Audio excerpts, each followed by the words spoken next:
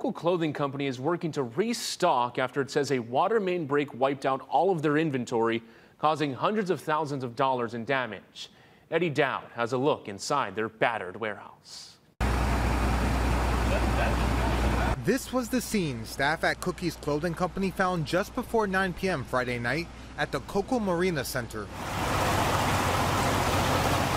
Water pouring out of the company's warehouse. I was laying on the couch with my 2-year-old about to go to sleep, and I got a phone call. Owner Cookie Springmeyer was in Kona when she found out there was a water main break in Building A of the marina, where her warehouse is located. And she was just screaming, saying, "Our nail salon is flooded, and your warehouse is flooded, and there's 3 feet of water." 2 days later, Cookie was able to see the damage firsthand. So this is how high the water came. It would have been a lot higher, but luckily one of our windows broke, and so all the water was able to rush out into the street, into the parking lot. You can see the mud is still on this floor, and removing it is just one of the steps in this cleanup process.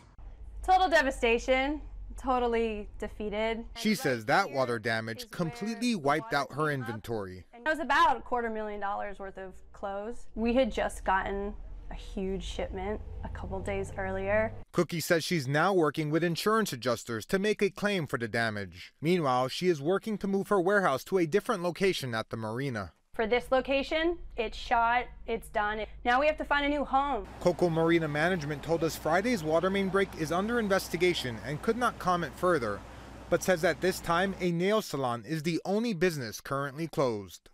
You can see that the ceiling came down, all of our light fixtures came down. Cookie says the clothing in the flooded warehouse supplies 6 of her stores on Oahu. It takes a long time to buy everything with the vendors, get it shipped from Los Angeles. It takes like a month. But Cookie says material things can and will eventually get replaced, and is grateful for the outpouring of support she has received from the community. We'll get through this. You know, it's the flood of 23, we'll remember it, but we'll try and find some silver lining to all of the situation. Eddie Dowd, Hawaii News Now.